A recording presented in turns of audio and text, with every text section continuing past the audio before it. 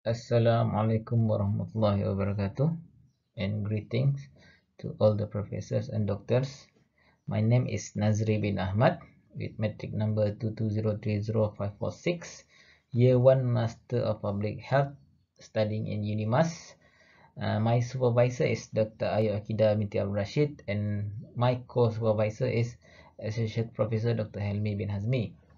So today I will give a proposal defense regarding the prevalence of daytime sleepiness among esports gamers and their associated factors. In recent years, video gaming has gained popularity and gained recognition on a global scale. There are many different game genres and game modalities available today, including computer, consoles, and mobile platforms. While gaming takes place both recreationally and competitively, the most notable is the rise of esports. So what is esports? Esports is a game that is played in a highly organized competition environment, according to McCutcheon. Also, Harvard University defined it as a professional or competitive video gaming. It can range from team-oriented multiplayer online battle arenas (MOBAs), single-player first-person shooter, survival battle royale, game consoles, personal computer games, mobile games. Globally, the approximate number of active video game players lies within the range of 3 billion, and in Asia alone, there are almost 1.5 billion gamers. So, we cannot ignore what are the potential health implications that it could give to the human, such as reported by Lee et al. 2020, the potential health implications such as musculoskeletal pain, poor mental health, and also later sleep phase. So, if they are frequently exposed to later sleep phase, of course their sleep hygiene is greatly affected. As we all know, getting enough sleep is crucial to our health mentally and physically.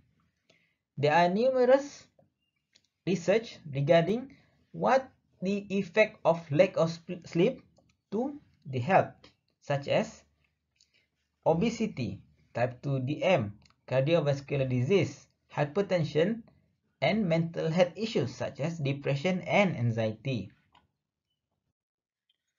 So, in Malaysia, there are 42% Malaysian youths admitted they play mobile games daily.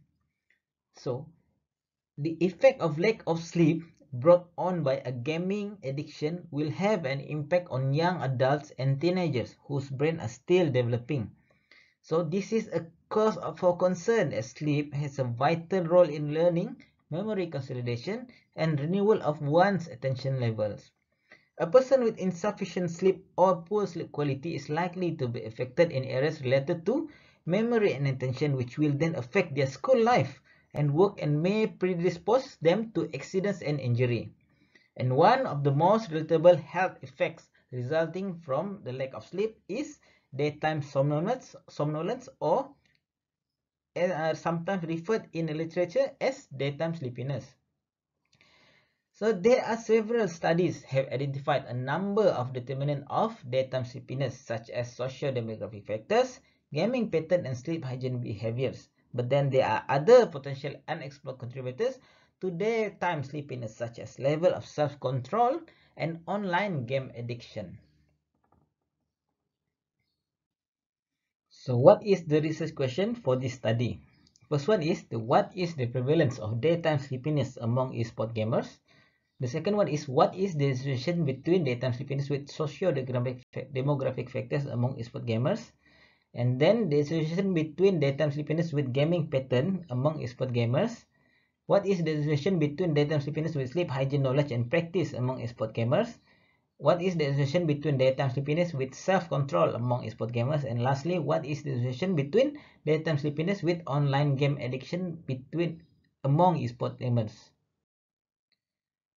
To answer the research question, research objective is built and the general objective is to determine the prevalence of daytime sleepiness among e-sport gamers aged 18 and above in Kuching district and their associated factors. And the 5 specific objectives answer the 5 research questions. The hypothesis for this research is there is a significant association between socio-demographic gaming pattern, sleep hygiene knowledge and practice, level of self-control and online game addiction with presence of daytime sleepiness among e-sport players in Kuching district. Based on previous literature and research objective, the conceptual framework was formulated. Therefore, the dependent variable for this study is presence of daytime sleepiness, and there are 5 groups of independent variables had been identified. The first one is socio-demographic factors, gaming pattern factors, sleep hygiene behaviors factors, self-control factors, and lastly, online game addiction factors.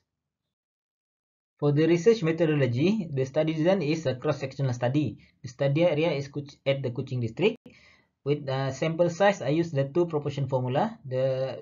Using the 2 previous literature review in the prevalence of sleep efficiency, which is 91.6% and 82.6%, with margin error of 5% and confidence interval 95%, resulting in 522 respondents.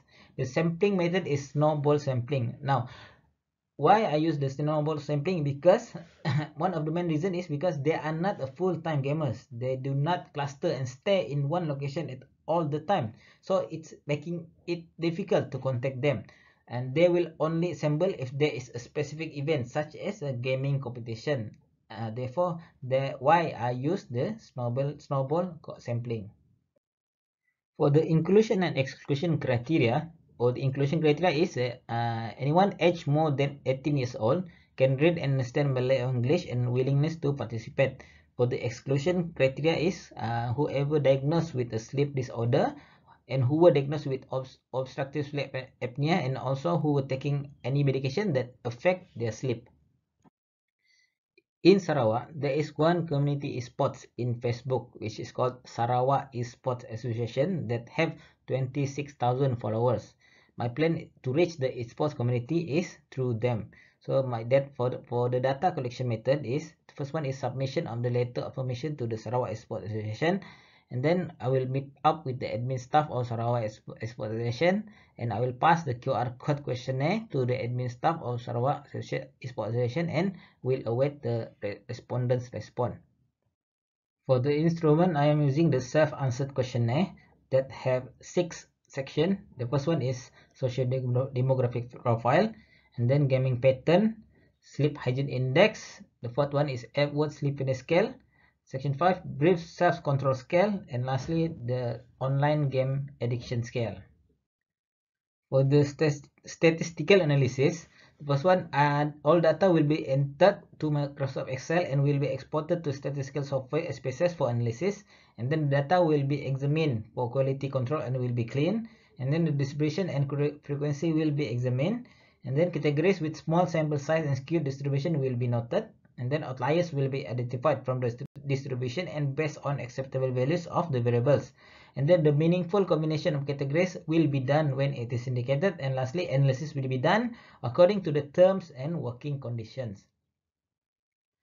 For the ethical consideration, ethic approval will be required from the ethics committee of the University of Malaysia Sarawak, and then the permission letter will be presented to Sarawak Esports Association, and then meeting up with the Sarawak Esports Association administrator, and then we'll waiting for respondent. This is my Gantt chart, and with that I end my presentation. Thank you.